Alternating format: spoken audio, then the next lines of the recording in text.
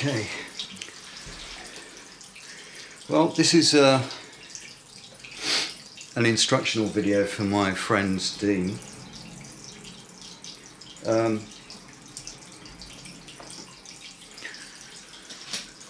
not I'm not trained in flamenco. I actually learnt off the gypsies in the south of France primarily. So my technique is my own technique really, and it's been influenced by the gypsies I've played with. So bearing that in mind, everybody's technique's different. So the particular tapping technique I use for rumba, it's going to be very hard to actually demonstrate this, very tough, but okay, how can I start? So the basis of my technique really is I am striking the bass string here and emphasizing that bass string, because by emphasizing the bass string you're getting the beat of the rumba, bum ba-dum bum bum ba-dum bum bum, you know, that sort of dum dum ba-dum bum bum ba-dum ba-dum dum ba-dum ba-dum. So I'm catching the golpe, the tap plate, as I'm hitting the bass string.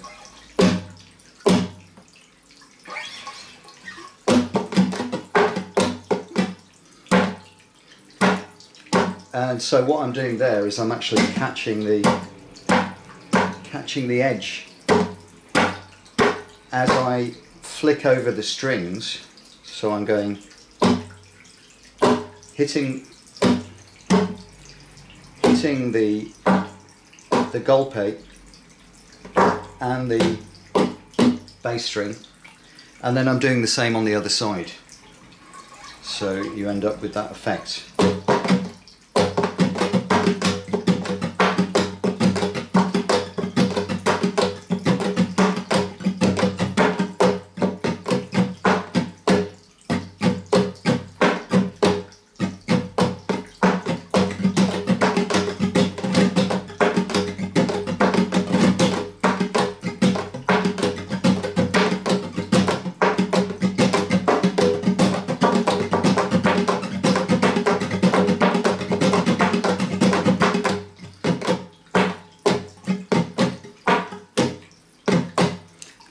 Down, down beat, up, down, slap.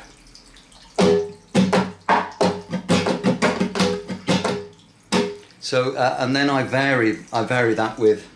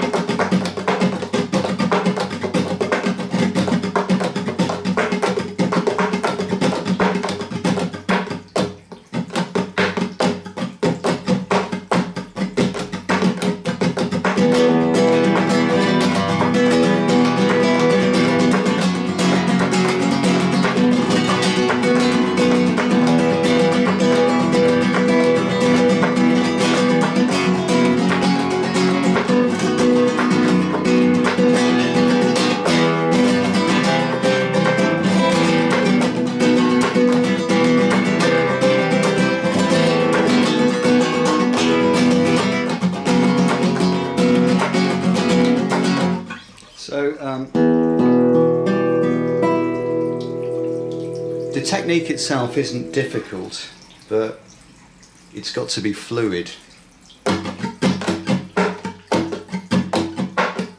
You want a relaxed wrist. And the other thing is, just for variation and emphasis of particular parts of the rhythm,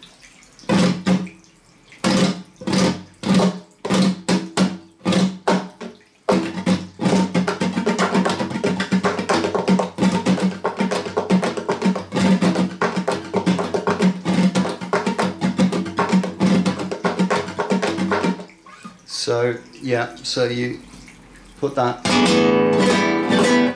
flick in there as well.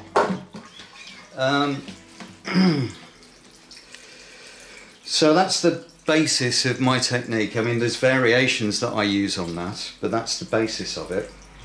Another thing that you might, I'm not quite sure what you can see on here, but one of the things that I use is when I'm doing that particular muting technique with the left hand.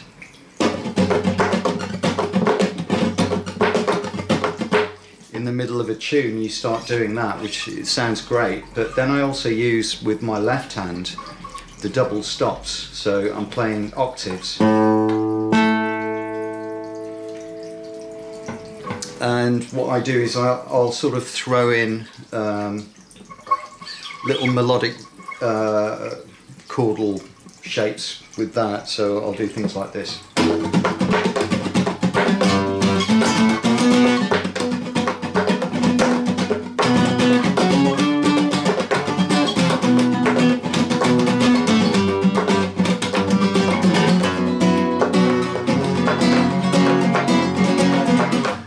So it's just a neat little trick that I use sometimes.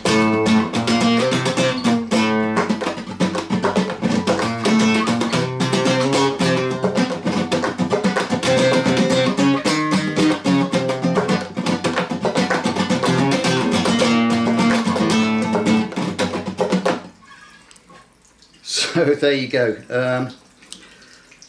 That should get you started anyway, and by the time you finish you'll probably have a hole in your guitar. But I hope that's been useful for you, Dean, and if there's anything that, if you can't see the technique, or if there's anything that you want to know, just ask me. Cheers.